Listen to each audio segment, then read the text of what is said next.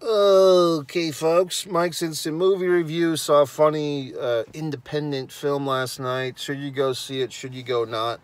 Dad and Stepdad, I say yes. I say for most audiences, this will be a fun movie with some heart. There's no graphic violence. There's no graphic sex. There's a fair amount of swearing, but probably less swearing in the movie than will be in this review by the time we're done. But I thought the movie was very fun, very human. What's it all about, folks? Well, there's a couple of couples, I guess. Basically, we start off with Jim and his ex-wife Susie have a son together, Branson, and but they've divorced, and now Susie is off with a new guy that I believe she's officially married to, Dave, and now they're the couple. And so apparently Branson, the 13-year-old son, is being raised by Susie and Dave, the stepfather, and you know the biological father, Jim, has occasional, like maybe, I don't know if it's part-time custody or the weekends or whatever the fuck. It appeared to me that the son, Branson, lives with mom and stepdad for the most part, and dad is like a visiting father type, but I could be wrong. But he's very active in his son's life. I'm making this sound like a fucking drama, but it's not, it's a comedy. And the first kind of tip of the hat that it is a comedy is that the 13-year-old son is probably played by a 25 or 30-year-old man, which is funny because the guy, and he does exactly what you should do in this situation. He plays it straight. Whoever the actor is, I don't have his name memorized, but the guy who's like probably 25 to 30 in real life, I mean, he still looks like a young guy, but he's definitely not 13. He plays it without any goddamn wink and nods.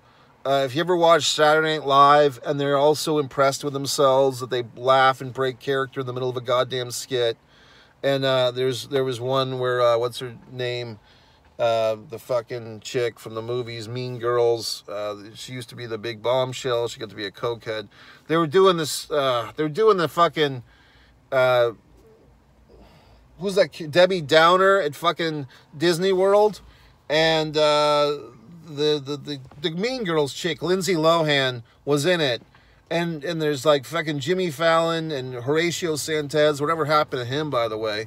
And they're doing this fucking scene of Debbie Downer at Disney World. And, you know, Fallon, of course, is laughing because that's what he does. Because Jimmy Fallon has to laugh at every fucking thing. But they're all kind of breaking character. And there's a moment in there, if you watch that scene, where Lohan, she's kind of forcing herself to laugh. Like, because the other characters, the other actors in the scene are getting cheap laughs from the live audience that they're breaking character and laughing. So Lohan feeds into that, because there's a moment where it's pretty obvious that she really wasn't needing to break character, but because her co-actors, colleagues there were getting cheap laughs from the fucking Mark audience to laugh, that she decided to break character and laugh to get her own cheap fucking cheapo laugh. So that's what you don't goddamn do. For me, anyway. You know what I mean? Like, if you're trying to be funny, you're usually not. So we go back to this goddamn thing. And Bronson, the guy who played Bronson, he did a great job. He did a great job because he played it like he was serious to play this 13-year-old, and by the time the movie's over, you kind of forgot that it's like, oh, that's a joke or a gimmick, that this guy's like 25 or 30 in real life, whatever the fuck he is. Now, the other kind of comedic element is that dad and stepdad, Jim's dad and stepdad Dave, they basically look like fucking the same guy. There's about a 5-inch, 4 or 5 inch height difference that stepdad has, which was pretty smart in casting. And actually, stepdad has got pretty fucking vascular forearms too. So physically, he might be a bit more impressive than our standardized dad, Jim. And then there's like a funny little moment when like they're talking about what they do for a living.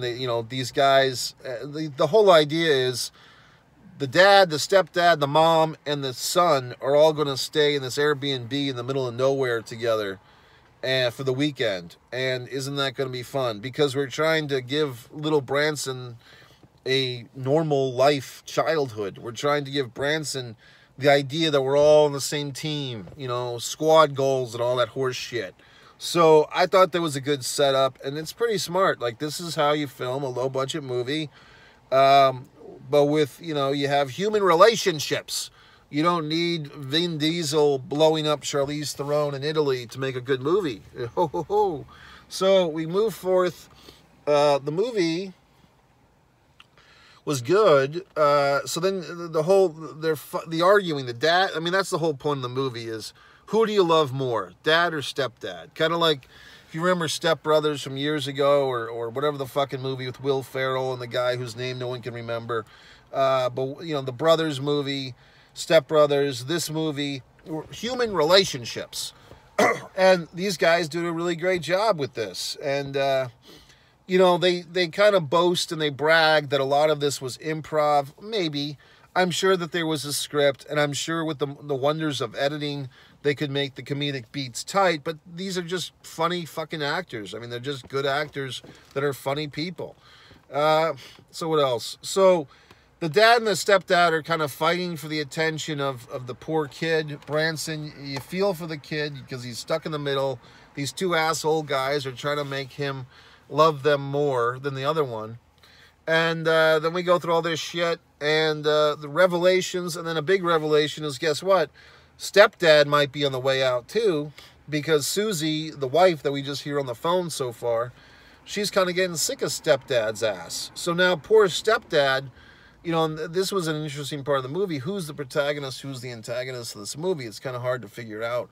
But stepdad is kind of getting pushed out of this family anyway, because he's disposable. And Susie seems to have a bit of a wild heart. And she'll go where the grass grows greener, and she'll go, you know, wherever she wants. And so it's very interesting. I don't know how else to say this, but there's a very funny scene about the concern that Branson might be a potential bestialist. It's just funny. I guess you'd have to watch the movie. It's hard to go into all the details, but basically they find this, you know, drawing. And this is where I got a little bit lost, because there's like a drawing of a sexy fox, as they call it in the end credits. To me, it looked like a professional animation that the kid downloaded from the internet. But what they're trying to say is that the fucking kid Branson drew this fucking fox. And then their, you know, dad especially is concerned. He's wondering if his son is masturbating to thoughts of the fucking fox.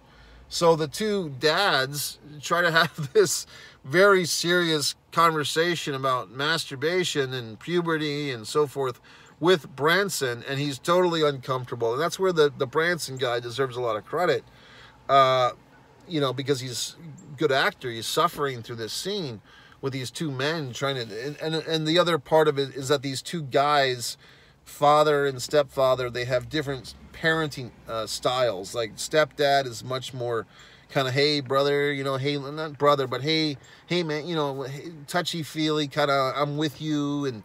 And dad is regular dad's just more like a real dad, you know. So I liked that conflict. I liked that, you know, stepdad is trying to be the buddy, and the regular dad's trying to be the authority figure.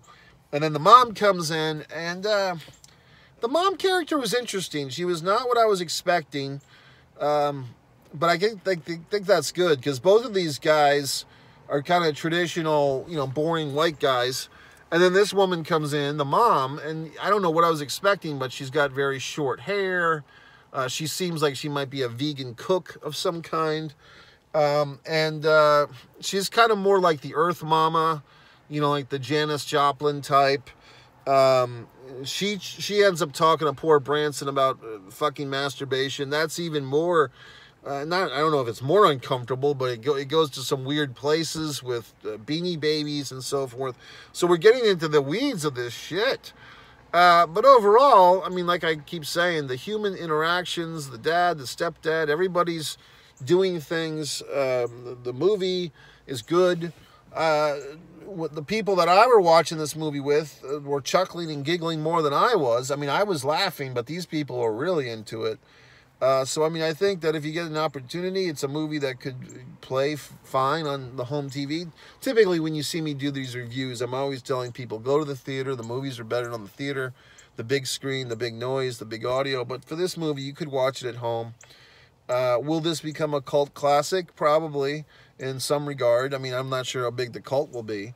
But it was fun, and I give them credit for making a good movie. So there you go, folks. I guess one of the guys in this thing, the guy that played the dad, was also in another movie I just reviewed, Yelling Fire in an Open Theater, or Yelling Fire in an Empty Theater, trying to get the goddamn title right. Too many words in your fucking movie title. Yelling Fire in an Empty Theater. That one, that review is going to be up here today or whatnot. And so on and so forth. Now this, you might be wondering, well, gee whiz, what am I watching? This is one Mike Messier, the straight to cameras, me and you discussing film, me talking, you listening, hopefully. Also, if I have life rants, if I have things I want to bitch about, I'll come on here and bitch about them. If you have things you want me to topic, I mean, I can't take on every topic, but if you have a few thoughts. Now, you're looking at the subscriber count, and you're saying, well, gee whiz, Mike, you're such an interesting guy. How come your subscriber count is so low? Well, that's because this is a new channel. This channel is only a couple of months old. And most of my stuff, the backlog, all types of fun stuff, is over on one pro wrestling and sports fan YouTube channel. Yes, the number one pro wrestling and sports fan YouTube channel. You'll see there's like a couple of thousand videos. A Word I Hate, my film reviews from previous years, all types of fun stuff. But the stuff that was kind of dominating that channel was the wrestling stuff. So I decided to break up my YouTube presence into 3 channels. That one will now be dedicated to wrestling and sports, if I have sports things to say, or whatever the fucks. And over here, you're going to have these film reviews, my life rants moving forth, and so forth. And then there's one more channel you should be aware of. One Man and a Camera Films. Now, if I had my druthers, this is the one you'd all be going to, because this is where you see me making my goddamn films. I mean, no offense to these other assholes, but I feel that I have 12 screenplays, feature-length screenplays, that I've written that are pretty much better than most of the goddamn shit that I'm watching on the screens. But that's okay. I'm not bitter. But these fucking things, short films, my feature film, Blood Sugar Sedace, One Man and a Camera Films, go over there. The Impeccable is a good one. Disregard the Vampire, Mike Messier documentary is a great one. Award-winning, 65 fucking awards in films. Still don't have a goddamn contract with MGM Studios like Charlie Chaplin in 1938. Anyway, Dad and Stepdad, I give it a thumbs up and another thumbs up. Good movie, gentlemen. Good job, Branson.